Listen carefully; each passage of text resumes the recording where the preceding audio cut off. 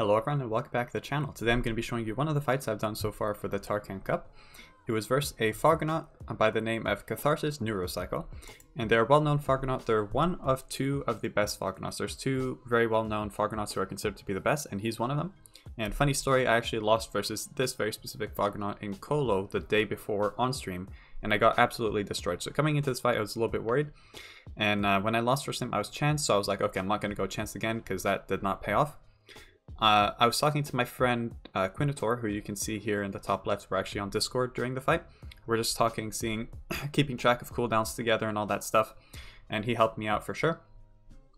And I think I kind of made the decision. I thought that pushback would be the best. We had a little bit of a debate about like which element would be the best. And I decided to go pushback because the thing is, versus Foggernauts, either you go and erode them, or you just full burst them. And the thing is, in terms of erosion, I'm not too confident that I can beat his erosion, because if he decides to play with the drill, his erosion and his damage are grossly going to outmatch mine, and he can tank just as much as I can. So in an erosion battle, I kind of just mentally, just by thinking about it, I assumed that I would have lost a battle of erosion versus a Foggernaut. Now this may or may not be true, but just kind of like in a thought experiment, I decided that, you know what, if I were to face this Foggernaut in an erosion battle, I would lose. So I said, okay, I want to go full damage. And full damage, you have a few options on Ekflip. I settled for pushback, which is a debatable choice versus Foggernauts, because they can keep you really far back, or they can pull themselves very far back. But I figured with the size of the map, it's possible that I kind of block him in certain corners and I don't really let him get away. And we're going to see if it paid off. I'm not going to tell you if I won or not. But anyways, here we go. So just really quick before we continue, take a quick look at the build. So I'm doing this pushback, strength slash pushback element. And he's going to be strength with a Jahash cape with no crit base. Now I did put a little bit of crit base, but not that much, so it didn't end up mattering that much that I didn't put it. I also did not put pushback res, so if he happened to be pushback damage, then I would have gotten screwed. Also, if he happened to be agility, I would have gotten screwed, because I stacked in the first three elements and not in agility. And the reason is because you have to make sacrifices somewhere, so I kind of hedged my bets, and I assumed that he would not play pushback and that he would not play agility. And we'll see if it ended up paying off for me. One of the things I really made sure to have in my set is initiative, which is not very standard in pushback builds. Typically they're very low initiative.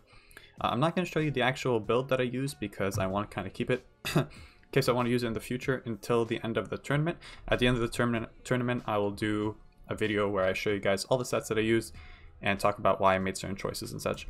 Anyhow, enough yapping, here we go. So reverse the Foggernaut. Turn 1, I have really nothing to do except rush. So I'm just going to take center map, and there's no boosting really as a pushback damage character. Now you can boost with Bravado, which is 5 AP, but you have to cast it on an enemy, and it gives you 100 pushback damage. But you have to cast it on an enemy, and there's no possibility of that here. So instead I just rush, put down my Cowet, and I'm kind of waiting for a Feline Spirit next turn. You also see that I do Fate of Ekflip just on the air. The reason I do that is so that I can get the 8% crits, which can always be helpful. You know, if you have spare AP as an Ekflip, try cast some of your spells. It can help you boost some crits. So you actually, very interestingly here, if you know your lines of sight, there's a line of sight exactly where he went. So it goes, there's a line of sight here and then here. So he took advantage of that to come do seizing, try and kill the Cowet, because I think he predicted that I would jump over. But his damage was not enough. Had he focused seizing on the Cowet, he would have killed it, and I think it would have been more worth it for him, but he didn't, and that's a choice that he went with. So I'm just going to hop over the Cowet, Feline Spirit. I'm going to switch around where my spell is positioned, because I'm more used to those shortcuts, and we're going to rush in. So here I'm going to pause for a sec. It's very important that I finish next time, so I couldn't do Fate of Ekflip twice. I had to do Claw of Shangol twice, because by finishing next time I actually get to profit from my Emerald Dofus, and interestingly my set has luck, which typical pushback sets don't have. So I have initiative, which they usually don't have, and I have luck, which they usually don't have. And they definitely helped like alter the course of this fight. Had he started, it could have gone very differently, and if I didn't have luck, it could have gone differently. Not saying if I won or lost, I'm just saying it definitely helped me during the fight. Very interesting point here, he took -4 MP. Now this is not something that I had counted on initially, but just a secondary effect of playing pushback as an Ekflip. If you do Fate of Ekflip, there's actually an up to -4 MP reduction. And he only had about 32 MP loss resistance, AP MP loss resistance. And I guess I got a lucky roll, which gave him a -4, which was definitely very beneficial, because as I said, as a Echo Flip pushback damage, you definitely need to rush, and since Foggernauts can run, you want to avoid that as much as possible. So here we go. We're going to see what he's going to do. Obviously, he wants to evolution his turret. He's going to hit me. So you see minus 20% erosion. And then here was an interesting play. He did recursiveness to push himself to the other side of the turret. And here's kind of an interesting thing that happened, because Fate of Echo Flip, the way it works is it puts a state on you where if you ever take pushback damage, you get a random minus up to 4 MP. But they don't stack. So I did minus 4 MP, but when he came here and he recursiveness, he actually came and hit that wall. And you can see the minus 4 actually changed into a minus 2. So he actually gained back 2 MP by doing pushback damage on himself with recursiveness. Did he count for this? I can't say. But anyways, he got the 2 MP, which actually allowed him to take this position here. Now the reason he took this position is because in theory, now I can't hit him. As a pushback damage build, I cannot reach him. I cannot reach him now because I can't move the drill. And normally a way that I would be able to reach him, like where he here, is by either coming somewhere around here and doing Claw of Shongle to move with the turret, or I could just Feline Spirit over the turret and come hit him. But by being here, if I come here and I Feline Spirit, we're actually going to teleport symmetrically, so I still would not be able to get into his contact. Which is kind of unfortunate, but it actually opened up another opportunity for me, which I'm going to exploit instantly, which is to kill the drill. Killing the drill is actually very important. You're going to see I'm going to do it a few times during this this match. And the benefit of playing pushback is that actually by him finishing there, he gave me a zone to hit him and the drill. Now I don't hit him that hard, but it's still, you know, some damage taken, and I end up killing the drill. And I still end up getting next to him. So was it really worth it for him to go there? I can't say for sure, but it was definitely an interesting play on his part, and I think my reaction was good. Killing the drill definitely sets him back in the fight, because now his ambushes don't hit nearly as hard. He loses the erosion aspect, and he has to waste AP to build up that whole turret again. So now let's see how he reacts. He's going to push me back. Excuse me. Also, interestingly enough, since I didn't hit him directly, you can see here he actually got plus 10% from the Volbus Dofus. I didn't notice this the first time around, but kind of interesting thing. If you only do pushback damage, it doesn't remove like Ochres and all that stuff. Thankfully, when I do like Claw of Shongle or Fate of Echo Flip, they do count. So he does a little bit of MP reduction, Torpedo pushes me back, Bat's Cave, and Grapnel. So here he runs away completely. And the thing is, for me to be able to do pushback damage on him, I would need to reach this black cell and then do Claw of Shongle to push him here and get myself here and then do it. But for me to reach that, I need an extra 4 cells. Actually, I need 5 cells, because I have 6 MP, which brings me over to this white diagonal. And then to get there, I need 2, 4, 5. And to get 5 MP is not that easy. I can give myself 2 MP through Catnip, and then I can craps myself, but that's total AP cost of 6. Total AP cost of 6, and then if I come here and do Claw of Shongle, that's 8. Which would only leave me with 3 AP. I don't have my release, so I wouldn't be able to do that.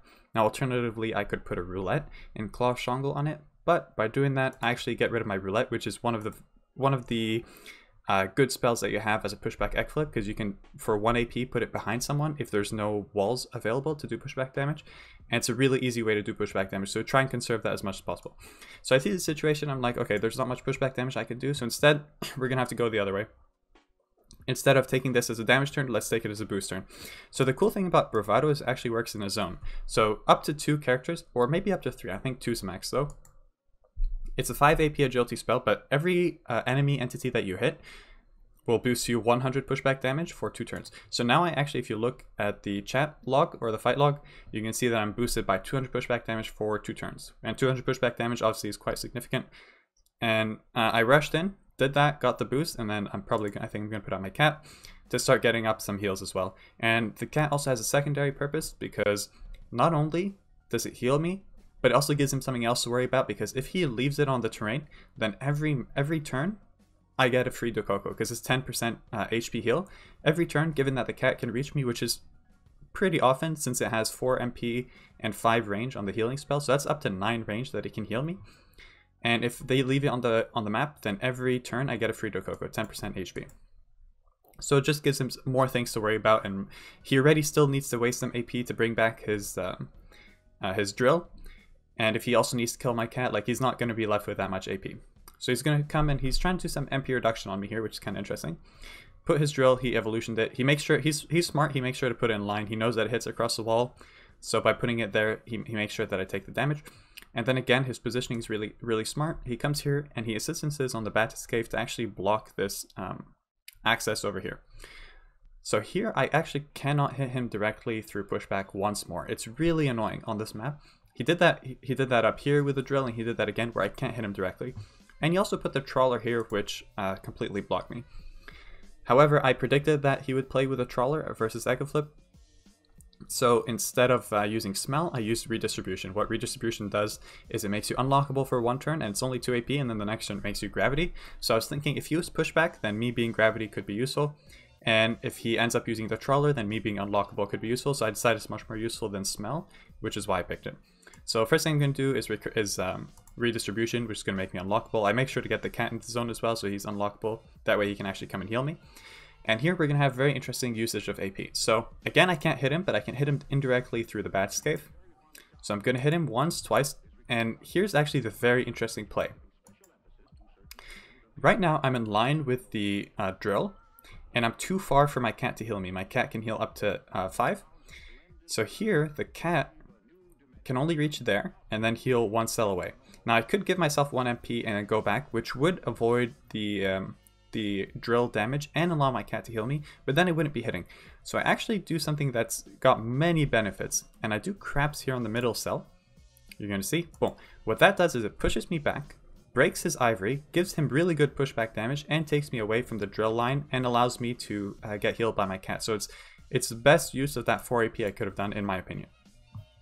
So my cat's going to heal me, and here I was kind of debating where I'm going to position my cat, and I kind of decided to go here. The problem is with the trawler here is that if I go here, so here's my dilemma, if I go across the trawler, now I'm unlockable, but next turn I'm lockable, which means if I go across this line here with the trawler, next turn, if the fight goes in this direction, then my cat won't be able to join me because it has to do a loop around, and so basically it's going to waste a lot of its MP just trying to run around.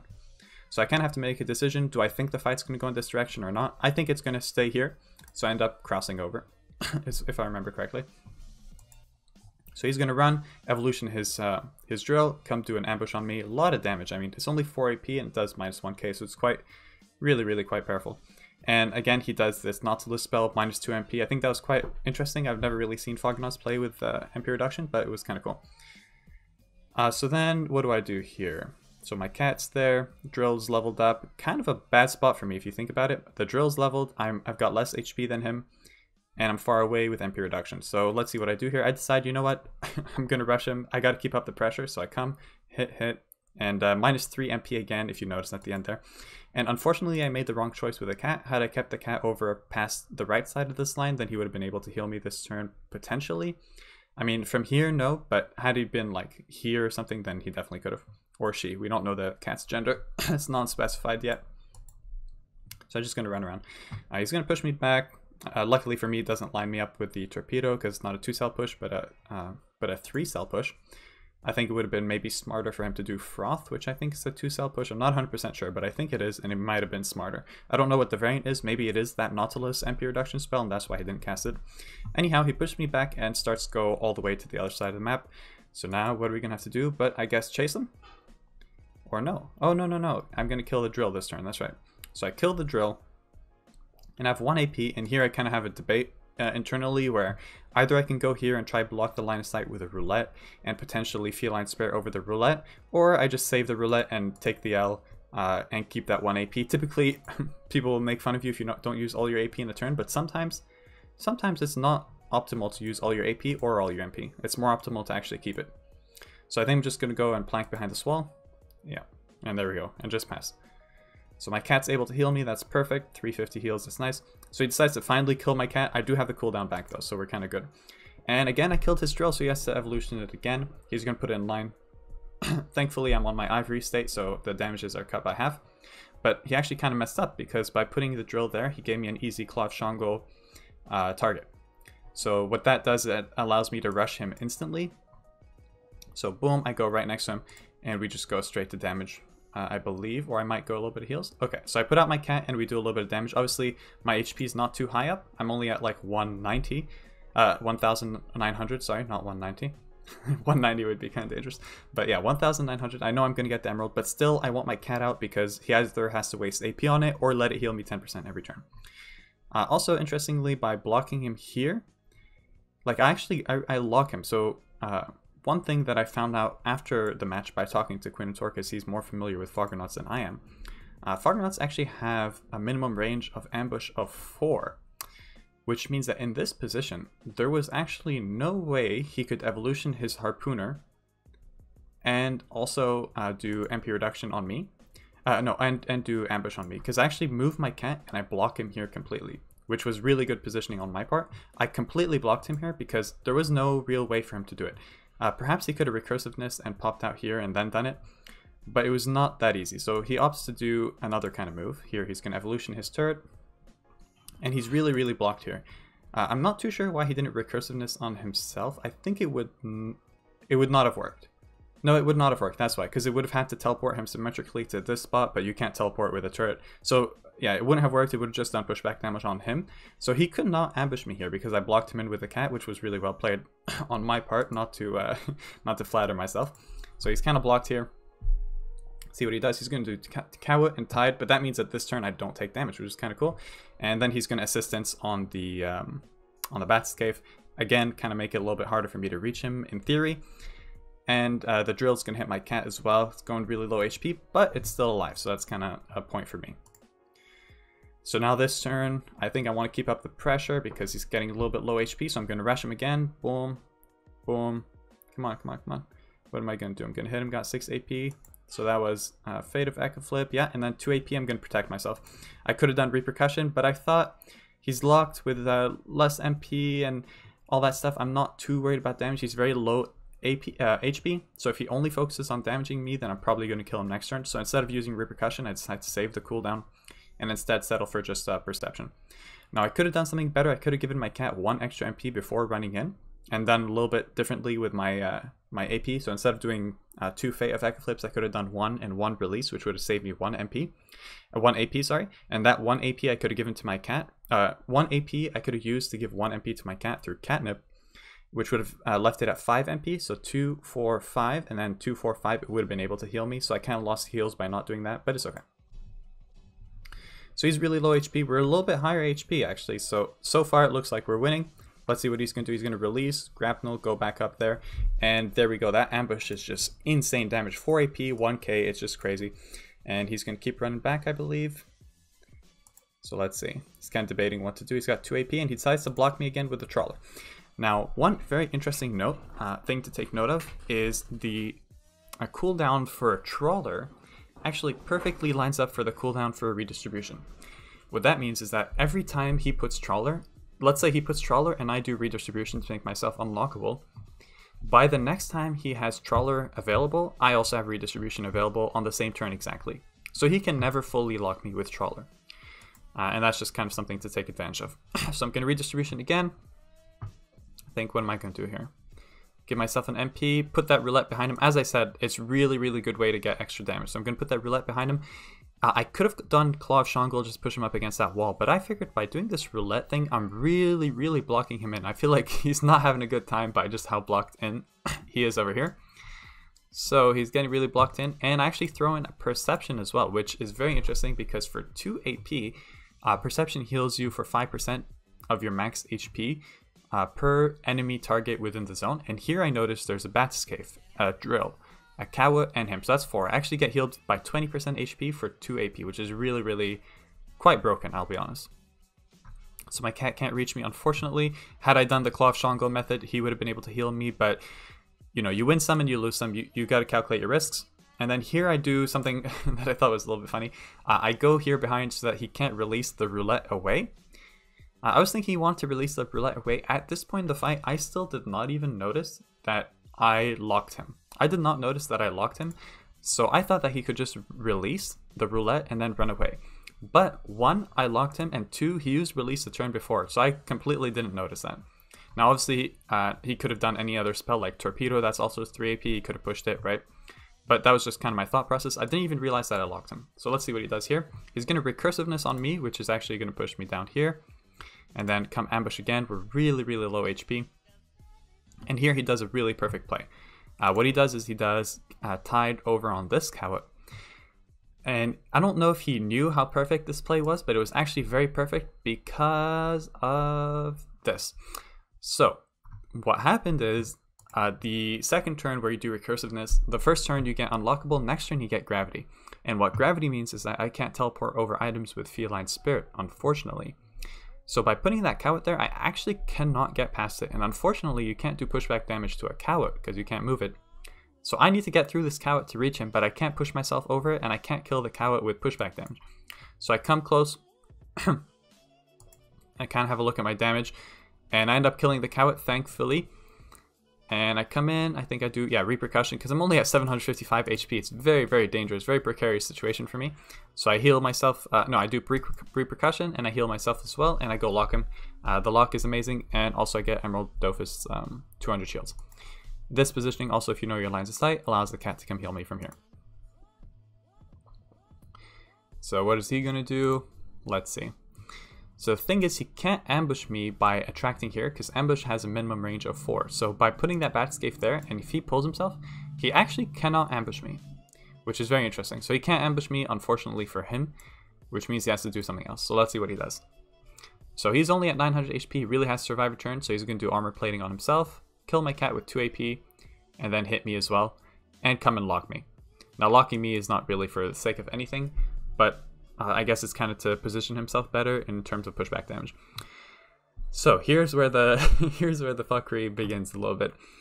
We're really close to killing him. I'm at 1.5k HP. He has approximately the same if you include shields, a little bit more, I think. And so here I'm like, okay, maybe I can kill him. I got 12 AP. I still got to push him, you know, next to that Batscape, but let's see. So I do this to break the ivory and get him next to that wall. I do my first one of those. And then here, I think I do basically like a minimum stat. I do a minimum stat Fate of X Flip, I think. Or like my first one was a minimum stat or something.